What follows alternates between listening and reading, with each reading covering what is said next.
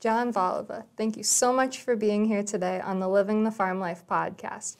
You have such a rich history both at Purdue and in the state of Indiana, first as a Purdue pharmacy student, and now as the owner of Hook's Apothecary, a private compounding pharmacy in Southwest Indiana. Thank you so much for being here. Thank you for having me.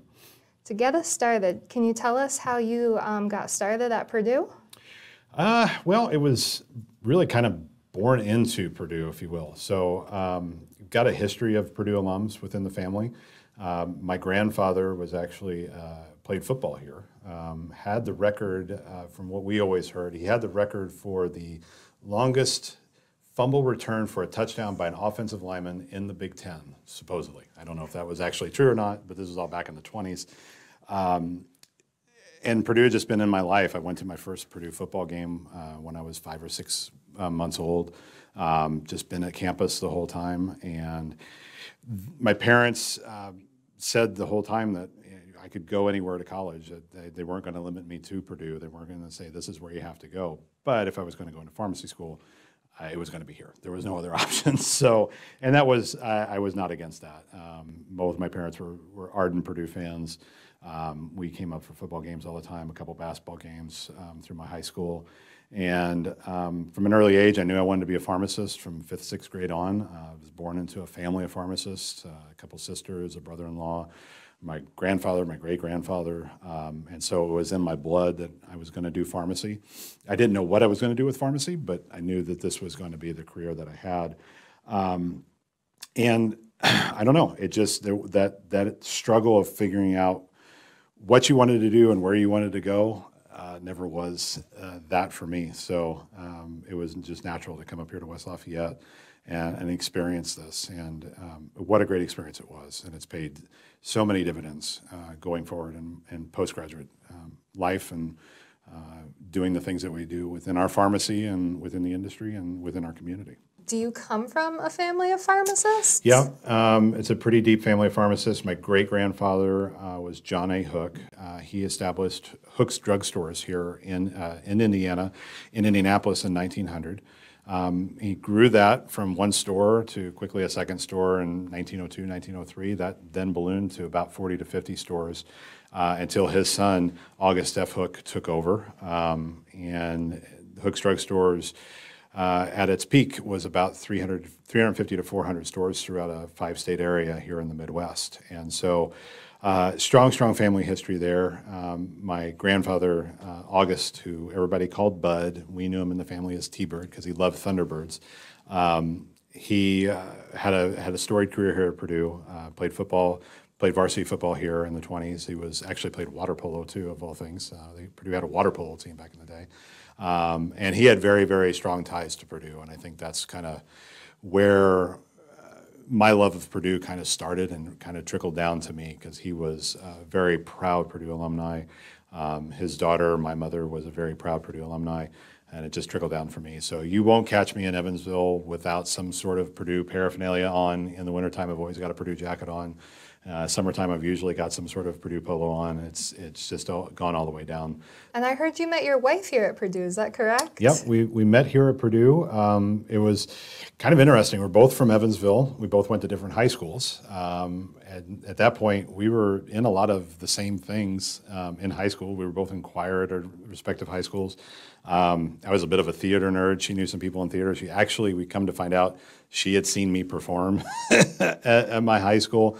A couple years later, we kind of realized all this. But in what is now P1, the first professional year, is actually when we met. Kind of typical thing. We dated and went on from there. We got married in 2001 after we graduated, and still together to this day. So it was one of those great. A lot of stories you hear from, especially in the pharmacy school, a lot of people meeting their true loves in pharmacy school and going on to marry them from there. In our group, I think we've got 2 or 3 that are in the same boat. So we had a great history here, a lot of fun times, and that basis of that community of pharmacy love. We both love Purdue. We both love coming back to campus. We both love experiencing everything that has to go on with Purdue football games and everything like that. So much so our eldest daughter is now a freshman here in the BSPS program. So we've kind of come full tilt from that standpoint. So, but our 3 children are big Purdue fans, and we're sitting there watching basketball games all the time, coming up for football games all the time. So just a great sense of community we've always felt up here and continue to feel up here every time we come back up. Yeah. So what about you? Any history of family of pharmacists, any parents, or what kind of brought you into pharmacy? What was the precipice for you to pursue this as a career? Yeah, no pharmacists in my family, but my grandmother was a nurse. She worked in pediatric diabetes. Oh, wow. And we used to talk about patient cases, and she used to talk about her work, and just the joy she felt from it was contagious. And she was a leading expert in her field. She wrote the book, quite literally, on pediatric diabetes. So it was really great for me to see her kind of as this woman taking charge in this field that originally didn't have that many women leading the charge. So she was a huge inspiration for me. But I wasn't sure what I wanted to do within healthcare. Nursing never really felt right to me. And then in my sophomore year of high school, I took a chemistry class, and I loved it. I thought it was the coolest thing. I had so much fun. And I told my teacher, I was like, this is really great. I don't know what I want to do, though. She asked me if I had ever considered pharmacy, and I was like, I don't think so. I don't think so. That seems like a lot of standing in a CVS or a Walgreens. I'm not sure if that's for me. And she was like, no, there's so much more to it than that. That's a great way to go, but there's so many other things you can do too. And then from there, I'm a very type A person, so I did all the research. I made myself a spreadsheet even. That's right, I made a spreadsheet. It was a color-coded spreadsheet too. I actually still have it. I look at it every once in a while, and I'm like, wow, my spreadsheet skills have really advanced since then.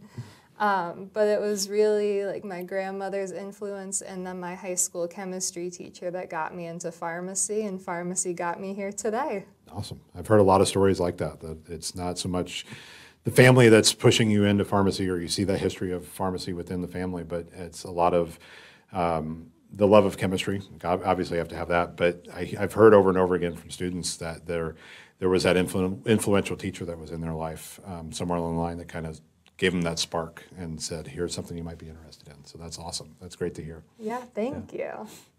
So Hook's Apothecary is a compounding pharmacy. Could you tell me more about what a compounding pharmacy means, especially in comparison to a traditional community pharmacy? Yeah. So when we talk about compounding pharmacy, we're really talking about a pharmacy that is specialized in customizing medications for patients. That's really kind of the broad 50,000-foot view of what we do. So from a day-to-day standpoint, what we work with is taking raw materials, raw chemicals, and transforming those into dosage forms for the patients that we serve. It's really kind of back to the future, if you will. If we think about pharmacy practice in the turn of the 20th century, 1900s through really kind of the 1940s, that's what pharmacists did. They got powders from the drug manufacturers, and they would manipulate those drugs into tablets, into suspensions, into suppositories, whatever the prescriber wanted, or in some cases, whatever the prescriber said, okay, this patient needs this drug, pharmacist, you figure out what's the best dosage for them, and they would. When mass manufacturing came online with Lilly's and Roche's and those manufacturers, that part of pharmacy really kind of fell away. But it was always still part of pharmacy practice. Even we went through up into the early 80s, it was always still there. It just was practice on a much smaller scale. And in the most part was, at that point, became the manipulating of finished drug dosage products, tablets and capsules and things like that, and making them into something that the patient needed. In the early 1980s, a company was started out of Houston, Professional Compounding Centers of America, that really brought back to the forefront compounding as it was practiced at the turn of the century. And in those 40 to 50 years now that we've been from the establishment of PCCA, we've got about, I would guess, a good 800 to 900 pharmacies across the country that just specialize in compounding, and that's what we do at Hooks Apothecary. We don't fill what we call the traditional medications. We don't do what a typical retail pharmacy, community-based pharmacy would do. We are solely focused just on compounding. And from that standpoint, what that means is that we really have the ability to impact any facet of medicine that comes across, be it dermatology, gastroenterology, OBGYN, pediatrics. Really, every day is a new adventure when we go to work, because we don't know what that next question is going to be, what that next prescription is going to be walking in the door. And we really specialize in manipulating those drugs into dosage forms that are going to be more specialized to the patient, either from a palatability standpoint or from a dosage form that's going to be something that's going to be more easier for the patient to take, or in our case, one of the biggest parts of our business is veterinary compounding. As you can imagine, with pets and animals, there's not a lot of dosage forms outside of tablets and capsules that are out there, and these patients specifically need specific doses, or they need a new dosage form. If you've ever tried to give a tablet to a cat, that's always an adventure of its own. So we do a lot of work with our local veterinarians to do transdermal medications for cats or liquids for dogs, or we've treated guinea pigs and pet rats, and we work with the zoo and do things for the rhino and the elephants and the penguins that are there. So it's really a fun facet of pharmacy, because you get to really touch a lot of different facets of medicine that I don't feel like you get to have that ability to do at a traditional retail pharmacy practice. Yeah, that's really exciting. I had no idea about the veterinary aspect of compounding, so that's really, really cool. Not only have you owned your own business, but you've worked in a lot of different areas of the pharmacy profession. Could you tell me what your career path has looked like? Oh, it's not a straight line, for sure. So one of the stories that we talked about today within the leadership forum, just the ability to take your pharmacy degree and go wherever from that, and getting that experience within the pharmacy school early on, and opening your eyes to what possibilities are out there is very, very important. So when I started in pharmacy, when I started in pharmacy school here at Purdue, my main goal was to go work for Walgreens and climb the corporate ladder and be something in leadership in Chicago, and that was where I saw my professional life kind of developing and going towards. I quickly kind of realized, in talking with people that came through Purdue, that gave presentations, and getting some experience into the community retail pharmacy, that probably wasn't going to be a good fit for me. I had kind of an entrepreneurial bent to myself. I had that feeling that I wanted to own my own thing and work in pharmacy in that capacity. So over the course of a year, I kind of thought, well, Walgreens may not be, or any corporate job may not really be where I really want to go. And part of that too is I realized I was going to lose that touch of patient care very, very quickly if I went that route. And so at my time at Purdue, we had a professor of nuclear pharmacy named Dr. Stan Shaw, and he opened my eyes to nuclear pharmacy, and that felt like where I was wanting to go. That was the opportunity to the possibility of owning my own radio pharmacy and operating in that space. And I love nuclear medicine. I love nuclear pharmacy. I loved everything about nuclear pharmacy except for the early hours. Early hours can be kind of killer. When that came on board, and I learned about that was a deal breaker for me. So, and my fourth year, what is the P2 year now, during the old master's program, we had a couple come from Houston to present on compounding. Dave and Kay Sparks. Dave is still the CEO of PCCA, and his wife, who was in charge of training compounding within their facility and teaching pharmacists and technicians how to compound. They came and visited, and within an hour's talk, my life changed. I realized this is what I want to do. I get to the ability to run a lab, if we want to talk about it. It wasn't the traditional lab of organic and those types of things, but I get to run a lab. I get to play there and experience making different dosage forms. And at the same time, still have patient-centered care. I still be able to have that touch of patients and be able to really kind of own my own destiny and run my own pharmacy and do what I want to do from that aspect, and not be working the corporate side of things. And so like I said, in the span of an hour, my life changed, and I knew that's what I wanted to do. And directly after pharmacy school, we started Hook's Apothecary with my sister Kathy in 1999, and ran that for all the way through 2012, 2013. And at that point, I decided to take a job with PCCA. And we moved the family to Houston, spent 5 years down in Houston, and had many different hats down there. Was working in marketing at one point for a couple of subsidiary businesses that PCCA owns. Went into the training department, so I actually stepped into Case Sparks' role and was overseeing the training of compounding pharmacists and compounding technicians, and did that for a couple years. And then moved into legislative and regulatory affairs.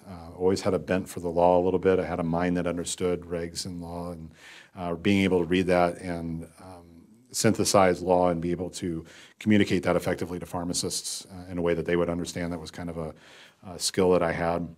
And so I took that, and we started a public affairs group within PCCA, which I was a part of. And I was dealing with state legislative and regulatory affairs, was meeting with state boards of pharmacy and state pharmacy associations about where compounding was and where it needed to go. And then spent 1 year with our trade association for compounding, and was the executive director of that, until that pull of Evansville came back and wanted to be back home and be back with family, and moved back to Indiana and came back into the pharmacy, and that's where I'm at today. So. Yeah, thank you so much for sharing, especially the moment when it clicked. I know for myself and for a lot of my peers, we have a lot of anxieties about, am I going into the right thing? Am I doing what I want to be doing? And to hear that sometimes things just click, that was great to hear. Yeah. What do you think are some of the current fields that students can expect to go into, like the growing fields coming up? Well, that's a great question. There's a bunch of different ways they can take this. They can take this degree and kind of really write their own story, and that's one of the things I'm hoping through the leadership forum today. What the students learn from that, through this podcast, through these various channels, that opening their eyes to just opening their minds and their hearts to the possibilities that are out there. It's not just clinical hospital pharmacy work. It's not just community-based retail pharmacy work. There's a lot of different facets that can go into that. But in traditional pharmacy, I can foresee in the next 5 to 10 years a real shift in the way that we're practicing pharmacy. We're seeing a lot coming down from Washington, D.C. in the terms of reforms of various different things that I think will change the pharmacy practice model dramatically, and the ability for pharmacists to really be able to practice to the top of their license, to be paid for their cognitive services, to be paid for their patient interactions, and not be so tied to the dispensing of medications. It's going to really kind of swing towards more of what we can use our mind for to be able to improve patients' lives and improve their medication therapies going forward. Within the field of nuclear medicine, there's a whole new channel of that, and radiopharmaceuticals and things that are just coming on board that is exciting, and that book is still yet to be written of what exactly that's going to mean and what it's going to develop into. And so it's an exciting time to be into pharmacy. The current crop of pharmacy students that we have now that are graduating, the pre-pharm students that will be coming in the next 2 to 3 years, this is going to be a very, very interesting time for pharmacy. I think it's going to be overall very, very positive. And I think we're going to see pharmacy moving into directions that, quite frankly, I don't know if we even can see right now. That's where our possibilities now, again, are an open book, much like we've not seen in the history of pharmacy. I don't think we've seen for 40, 50, 60 years. And so that's going to be very, very interesting. From your standpoint, from what the college is talking to you and the experiences that you're seeing, are you kind of coming to the same conclusions, or is there something different that I've not mentioned or seen or heard from today that the pharmacy is talking, or the school is talking about? Yeah, I think definitely with the nuclear pharmacy, I think that's going to be really big. I do a lot of work with Dr. Weatherman, so I might be a little biased. But I also think AI and just the advancing technology is going to play a really big role in the revolution of pharmacy. And I don't know if we can truly understand what that looks like yet. Yep. But I think that's going to be a big deal, especially once it gets more refined. We've had a lot of class assignments where you ask AI different pharmacy questions and then rate how reliable these responses are. As of right now, they're not always the best responses. But in a couple of years, even 1 year, it's crazy to think about what that's going to look like. Yeah, and that was one thing I didn't even scratch the surface of today when I was talking with students is that possibility of AI. I almost hazard to even talk about it because we just don't know what direction it's going to go into at this point. We're seeing such new things come out, and then things kind of get reeled back in. It's like, oh, that wasn't the direction we wanted to go. We need to go in a different direction. So as a business owner, I'm definitely aware of AI. We've experimented with it a little bit, but we needed to come to a little bit more of what's a good word to it? Not fruition, but kind of it needs to age a little bit more for us to really kind of see, I think, where those tools are really going to be helpful for us. I think from a business owner standpoint, from a marketing standpoint, being able to write marketing copy and do things like that, that's where I've really played around with AI more than anything else. And it seems like that's a really fantastic tool to be able to tell it some prompts and for it to lay out 3 to 4 paragraphs of information that at the very onset it's 90% there and just needs a little more massaging to go from there. That part's exciting for me, but as it relates to medicine at its core, it's going to be exciting to see where that develops. So. Yeah. Thank you. I really appreciate your insights. So switching gears a little bit, I know we talked about how you started in Evansville, went to Houston, you went back to Evansville. Could you tell me more about what you love about it? Love about what exactly? Like Evansville, Southwest Indiana. It's the typical smallest big town you've ever lived in, I guess is kind of the best way to describe it. It's tough as we're raising a family and raising children. We've definitely gotten into that mindset of the teenagers wanting to leave home and wanting to explore other places. And we've heard multiple times, we're never coming back to Evansville. We're never coming back to Indiana. And I look at them and I said, that was the same thing. When I left Evansville, when I was 18 to come up here, my mindset definitely was never to come back to Evansville. But that pull of the hometown sometimes is just too strong to overcome. And so familiarity is one. I mean, it's just to be able to come back to your hometown. Family is another. I mean, that's part of it. But Evansville is just very much a very good mix of both that agricultural mindset, that very down-to-earth people of the land, if you want to say that, I put it of. It's a very strong German community on top of that. It's very, till you experience it, it's kind of hard to describe what it is about Evansville, about southwestern Indiana that is a strong draw, but that small town mentality. People care for each other. People really look out for each other. The community is fairly tight-knit for the size that it is. We have an MSA of about 300,000 people. So it's not a small town, but it has that feel. But overall, family, the familiarity, just being able to come home and know this is home. It's always felt like home. That's what we came to, and that sense of belonging to the community is a big part of it. Yeah, that's great. Thank you so much. So, keeping on the line with familiarity, Purdue Day of Giving is coming up. Very big day, both for the College of Pharmacy and the university as a whole. Yep. What's so special about Day of Giving to you? That's a fascinating question out of everything that's in here. And when Purdue when Purdue Day of Giving came online, I was very jaded about it. I was just kind of like, what are we doing? There's enough philanthropy going on. There's enough people giving back to Purdue. What is the purpose of this? I believe it came online when we were still in Houston, if I remember right, or we just came back to Indiana. So I was kind of a little bit distant from the university at that point, both physically and mentally. We hadn't been back to campus, so I didn't know exactly what was going on.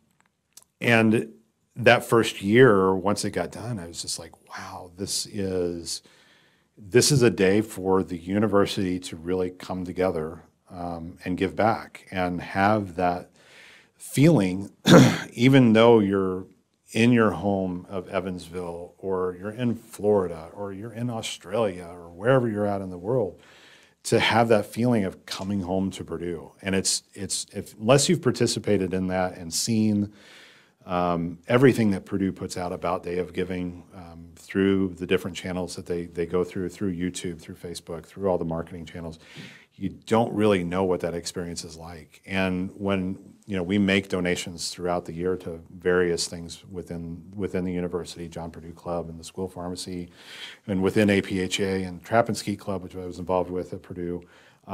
We do that throughout the year, but that day when we give, it feels different. It feels like you've got, I don't know what the number is off the top of my head, you've got thousands, tens of thousands of people across the globe that are giving to Purdue on the same day. And it's just a really awesome feeling. And so if you've not participated in that before, at least pay attention to what's going on that day and what is going on campus that day. It's a fun day on campus from what I've seen. I want to be up here one of these days while Day of Giving is going on, because it looks like it's a blast.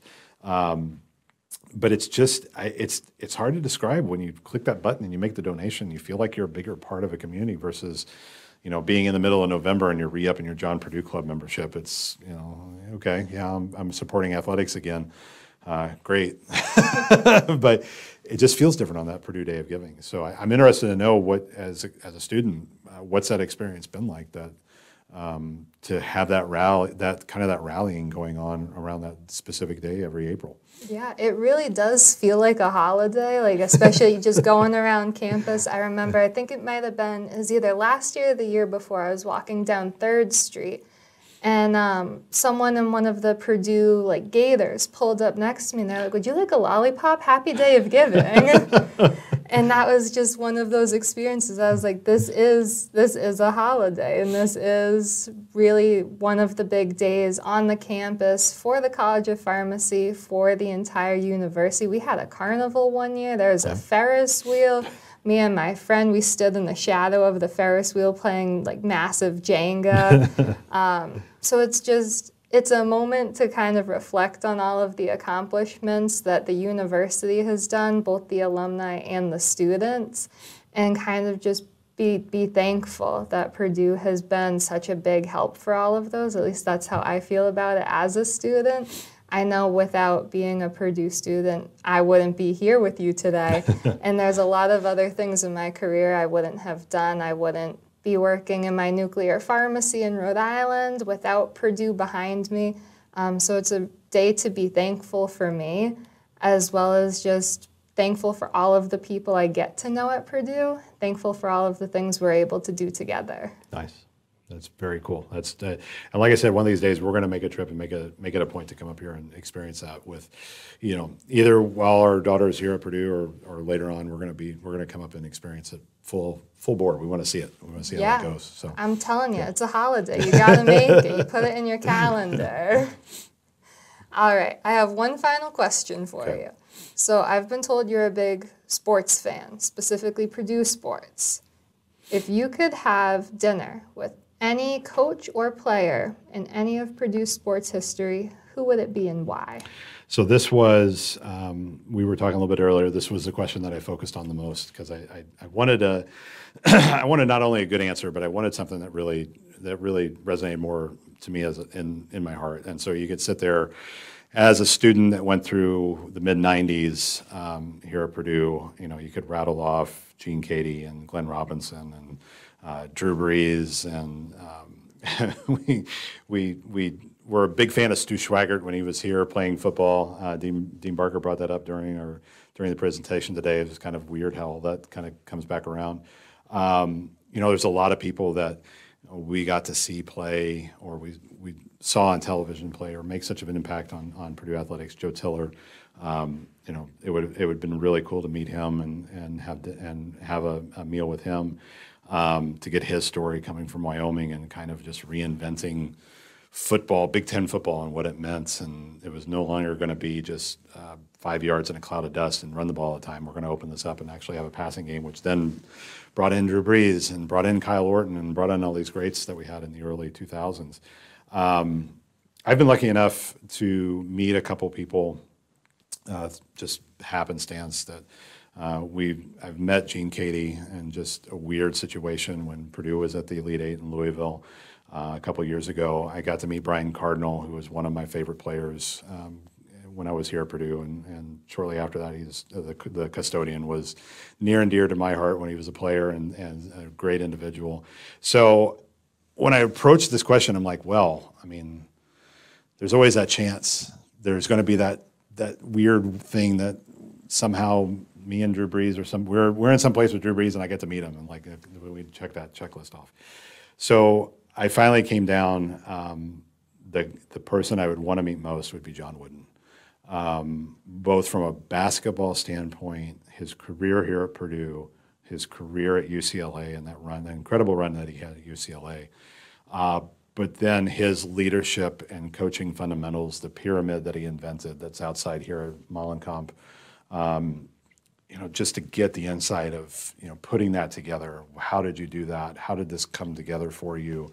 I've read some about him, but have not had a chance to ever do a deep dive on his history, or really kind of his leadership part. That's one of my bucket lists to do, is kind of really get deep into John Wooden and how he developed all that. But what a fascinating individual to have gone through Purdue, graduated here, had a great basketball career here, but then just make that 10, 100,000 times more than what it was with that career at UCLA, and to touch so many people with his leadership mentality. I know Coach Painter relies on the pyramid a lot with what he does here. I know there's thousands of coaches that do the same thing, and to have that kind of thing that you did, it'd be awesome to meet him when he was right before he went to go coach UCLA, and he goes, I got this thing. I know what I want to do. That excitement that he's got this thing on paper, and I know this is where this is what's going to work.